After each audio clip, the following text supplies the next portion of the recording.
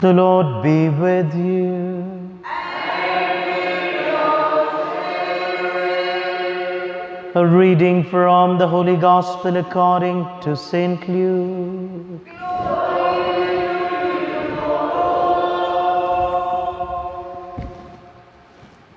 At that time, Jesus proceeded to tell a parable because he was near to Jerusalem, and because they supposed that the kingdom of God was to appear immediately. And he said, "A noble man went into a far country to receive kingly power and then return. Calling 10 of his servants, he gave them 10 pounds and said to them, 'Trade with these till I come.' But his citizens hated him and sent an embassy after him, saying, 'We do not want this man to reign over us.' When he returned, having received the kingly power, he commanded these servants to whom he had given the money to be called to him, that he might know what they had gained from trading.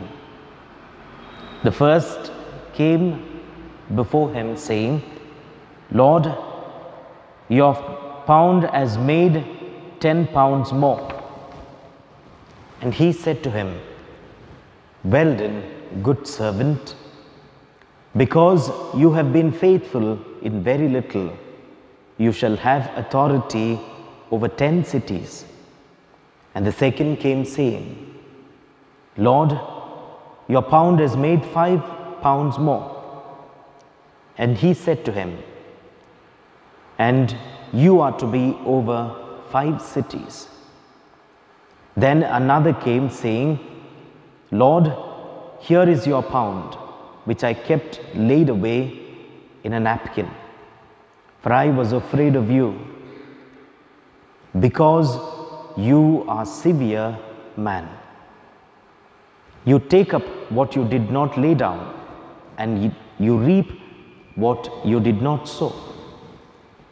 And he said to him, 'I will condemn you out of your own mouth, you wicked servant. You knew that I was a severe man, taking up what I did not lay down and reaping what I did not sow.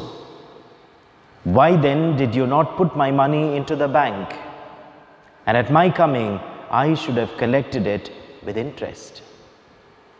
And he said to those who stood by, 'Take the 10 pound from him and give it to him who has 10 pounds. And they said to him, 'Lord, he has 10 pounds. I tell you that to everyone who has will more be given, and from him who has not, even what he has will be taken away. But as for these enemies of mine, who did not want me to reign over them, bring them here and slay them before me.' And when Jesus had said this, he went on ahead, going up to Jerusalem."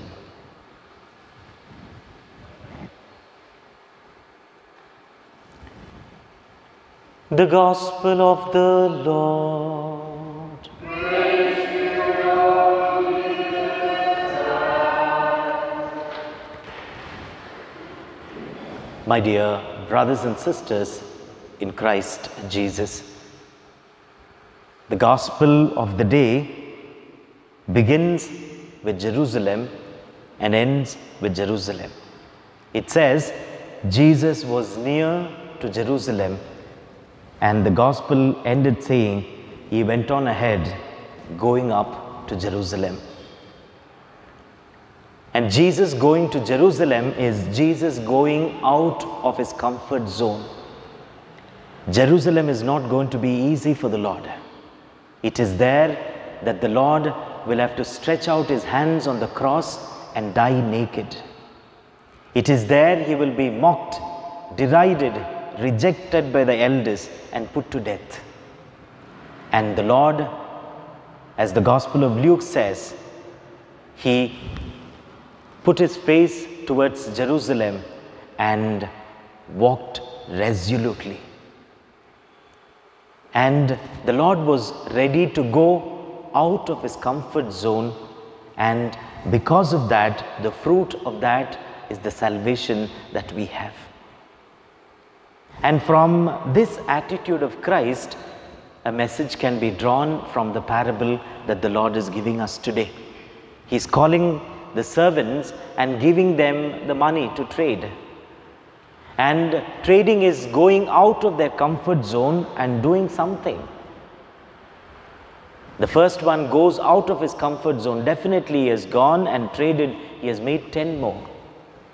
The second one went out of his comfort zone and made 5 more. But the third one would not go out of his comfort zone. He says, I was afraid of you. I hid it in a napkin. I put it under the ground, and now here it is. He was not ready to go out of his comfort zone. When we look at the history of salvation, the victory belongs to those who went out of their comfort zone. Be it Abraham. When Abraham was called, he was called out of his own land to go to a place which he was not aware, a culture which he was not at all knowing anything about, a people whom he was not aware. The Lord says, come out, go to a land that I will show you. And Abraham obeyed and becomes the father of nations. He came out of his comfort zone. It was rather easy for Abraham to stay there, but then he obeyed the Lord. The Lord said, Abraham, come out of your comfort zone. Come out of your comfort zone. There is something that is holding you back from the glory that is waiting for you. And Abraham said, yes, Lord. And it was not easy for Abraham. For Moses, in the land of Midian, he was happy. He was married. He said, my work of salvation in Egypt is over. I tried, I failed, now I am married here, I am happy. He was in the land of Midian, and there the Lord calls him, Moses, come out. You are comfortable here, but then you will be victorious there in Egypt. The mighty Moses will be seen in Egypt, not here. Come out of your comfort zone. He did come out and became the greatest leader of all generations. Of all generations. In the past and in the future, in the years to come, the greatest leader of all generations. And history of salvation cannot be read without Moses. Cannot be read. And that is how the Lord glorified Moses when he came out of his comfort zone and listened to the Lord. Mary, our blessed mother, it was not easy for her when she was unmarried to get that message that you will conceive and bear a son. Not at all easy. And she was aware of what would happen if she says yes. Just because it was from the Lord, she says, I am the handmaid of the Lord. In other words, Lord, I am ready to come out of my comfort zone. And Mary, our mother, when she came out of the comfort zone, she becomes the mother of God. She becomes the mother of God. It was not easy for Joseph to accept our blessed mother, having known that she was pregnant already. It would have been comfortable for Joseph to get away from her. Very comfortable. But the Lord says, Joseph, that is not right. Listen to me. And he comes out of his comfort zone. The comfortable thing that Joseph wanted to do is get away from her. That is what the Bible says. Quietly, just put her away. But the Lord says, Joseph, that is not going to be comfortable for you. You will be remembered in the history of salvation as the just man. And all those who came out of their comfort zone were glorified. Today, what is my comfort zone that is holding me back? It may be a habit of mine. It may be a relationship of mine. It may be something that is holding me back from the glory of God. From that great crown that is waiting for us. For Paul, it was that enmity that he had towards Christ and Christians. That was his comfort zone. Paul was happy hurting Christians, going around arresting them and killing them. He was comfortable doing that. And the Lord says, Paul, now come out. Come out of your comfort zone. It was not easy for Paul. Someone was killing Christians. Now we'll have to fight for them. No, preach Christ. Not comfortable. I was killing them. Now I've got to stand and die for them. And he did stand for the Christ and for Christians and die for them. Not easy. It was not easy for Abraham. It was not easy for Moses. It was not at all easy for our mother. It was not easy for anybody, even for Peter for that matter. The only thing that they knew is fishing. And the Lord says, Peter, come out, I will make you fisher of men. Not easy to give up that little job that they had. That is the only security for them. And the Lord says, come out, Peter. And today Peter is the foundation of the church. He is the foundation of the church. Only when we come out of our comfort zone will that glory of the Lord be experienced. And what is my comfort zone today that is holding me back from the glory of God?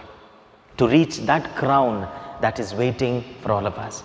And each one of us, when we sit back and think, we know that comfort zone that is pulling us back. We know. And today the Lord says, come out and increase. Okay? Let the glory of God fill all of us.